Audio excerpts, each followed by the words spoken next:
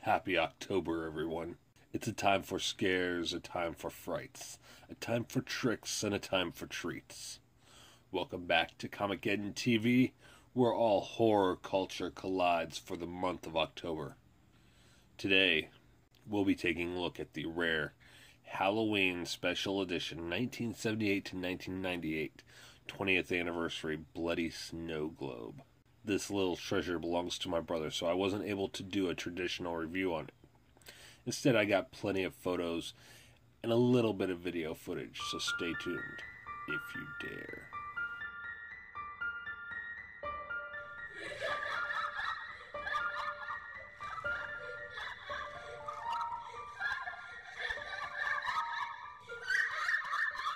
This Bloody Snow Globe came in the 1998 Halloween 20th Anniversary VHS Limited Edition set.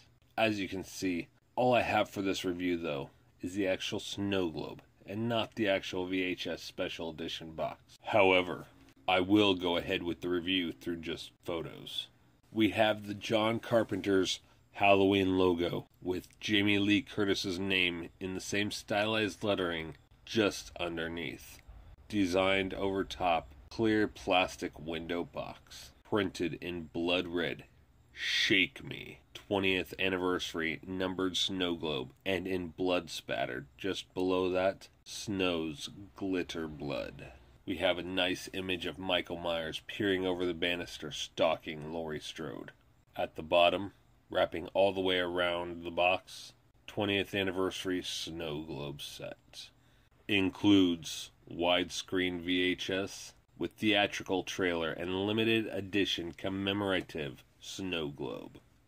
On the side, we see the same Halloween logo with Jamie Lee Curtis's Laurie Strode on the bottom, crouching next to the couch with the crochet needle ready to stab Michael if he shows.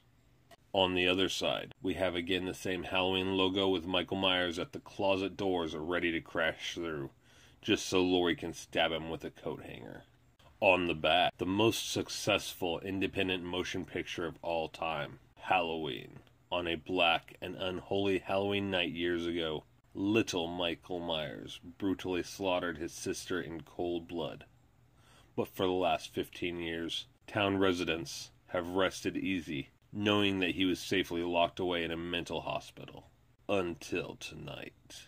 Tonight, Michael returns to the same quiet neighborhood to relive his grisly murder again and again and again.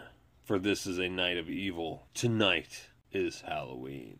Special features include digitally mastered for optimum picture and sound, widescreen presentation, shown in its cinematic entirety, includes original theatrical trailer, 4.5 stars, video movie guide.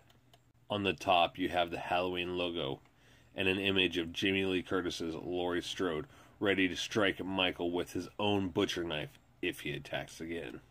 The VHS case itself is a black plastic anniversary edition, John Carpenter's Halloween, Jamie Lee Curtis.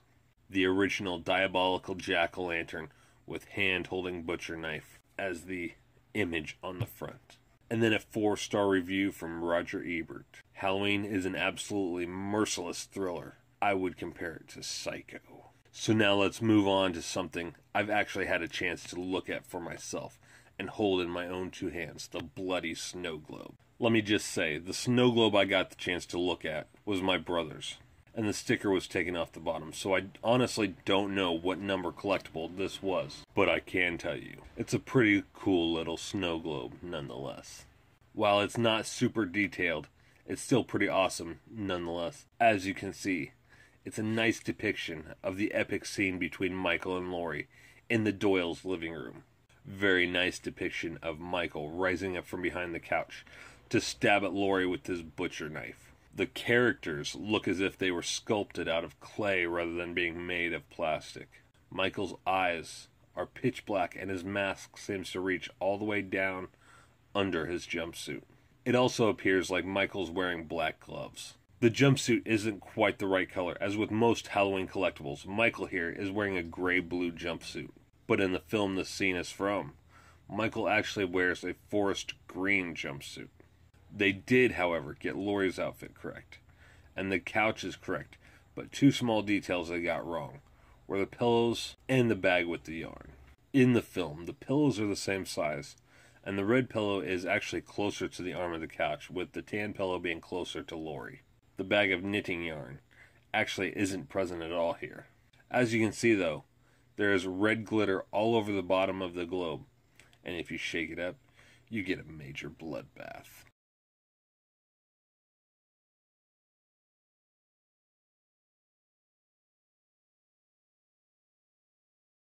I keep trying to get my brother to give me this since I'm such a huge Halloween fan, but sadly no go.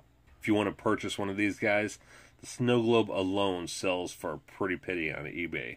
The cheapest I was able to find was $36 with an $8.95 shipping for a leaky snow globe. And for a decent non-leaky snow globe only, I found one for $140 with free shipping.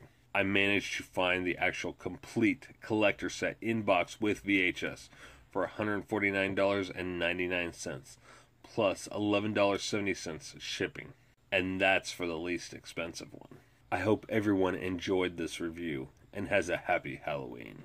I'm Shannon for Comic-Geddon TV. Take care.